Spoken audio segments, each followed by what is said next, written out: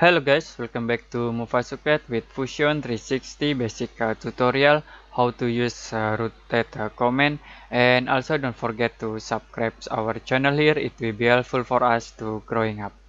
In this tutorial I have a simple object here with 4 body. You can clearly see here body 1, body 2, body 3 and body 4. For first example I will rotate body 4 here with the center point in here. Okay, I will select body 4, right click and move.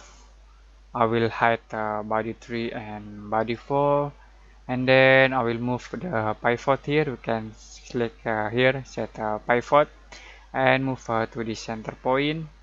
Okay, and click here to done.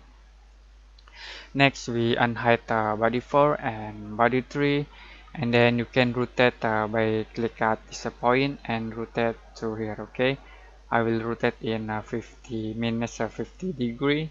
Okay, and click OK to finish. Okay, for the second example I will rotate this three object, body 2, body 3 and body 4, and first we select body 2, body 3 and body 4. Okay, you can press Ctrl button, select this three body, and then I will rotate from this center point. Okay, right click and select move, set pivot, and then you can hide body 1. I will set pivot in this point. Okay, and then click here to done and unhide body 1. Okay, you can rotate this object from this point. I will rotate here minus 70 degree, and okay, you can see we rotate this object.